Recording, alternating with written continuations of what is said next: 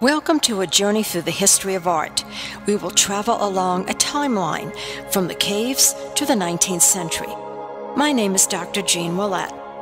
Let's begin by making the familiar unfamiliar. Separating art from craft.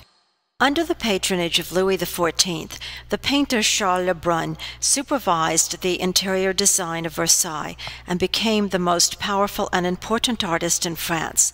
He exemplified royal control over the arts in France, even founding Gobelin tapestry works. On the other hand, Nicolas Poussin, who spent his career in Italy, was perhaps the most influential and copied artist in France because he exemplified what would be called the grand manner, suitable for this era of pomp and power. But there was another factor at play, the equally powerful impact of Peter Paul Rubens. Poussin and Rubens stood for a split along stylistic lines in Baroque painting. Poussin's style was characteristic of line, indicating a discipline and control, and Rubens stood for color, suggesting emotionalism and freedom of expression. Now that artists were newly important, possessing significant reputations, quarrels began to emerge among their followers. Should line or color dominate the current artistic style? Should a painting have a smooth or brushed surface, dynamic forms or static forms? Note that these artistic quarrels are not about content, not about the patron. Significantly, artists had become a community, and they separated themselves from craftspeople. The split between art and craft is perhaps more important to our question than any stylistic or patronage issues. How and when did the cleavage between art and craft, so wedded during the medieval period, occur?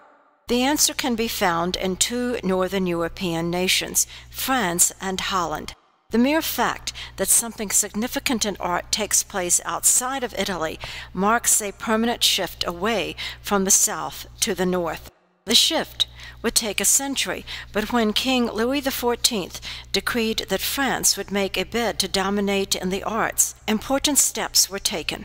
In 1648, the French Academy was established. First, the king wanted to break the power of the old medieval guilds, still powerful, still in control of the arts. An absolute monarch had to have absolute control over culture.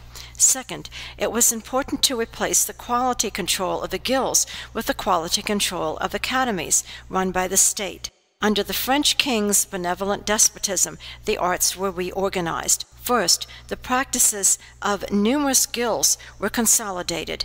Painting, sculpture, and architecture became united into the Beaux-Arts, and everything else, furniture-making, lace-making, tapestry-making, became crafts. Although all forms of art were under the auspices of the king, a new and permanent division emerged between art and craft, divided along the lines of the non-functional and the utilitarian, between the artist and the craftsperson. Sadly, the division among the acts of manufacture resulted in division along class lines, with a hierarchy emerging.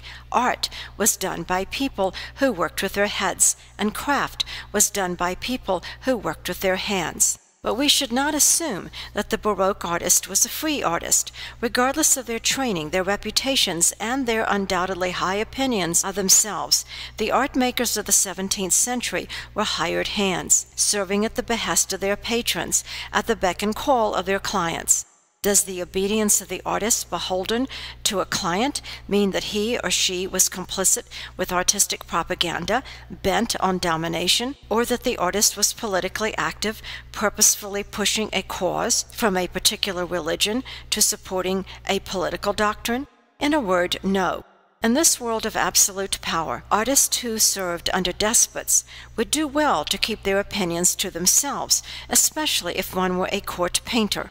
Hans Holbein, painter to King Henry VIII, beheader-in-chief, wisely and shrewdly was able to do a portrait of Thomas More, who would lose his head, and many portraits of the king, bedecked in Mannerist magnificence. By keeping his counsel and his art, Hans Holbein, a Swiss artist, managed to have a successful career in an English court and keep his head. Despite the continued lack of artistic freedom, the artist, as we know him or her, had come into being with the French Academy.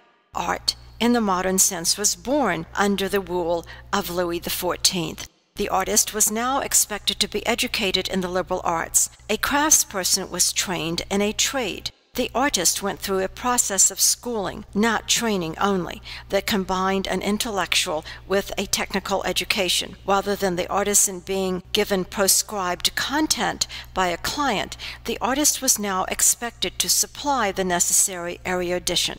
Now virtuosity was, for the artist, a display not just of technique and skills, but also a demonstration of scholarship.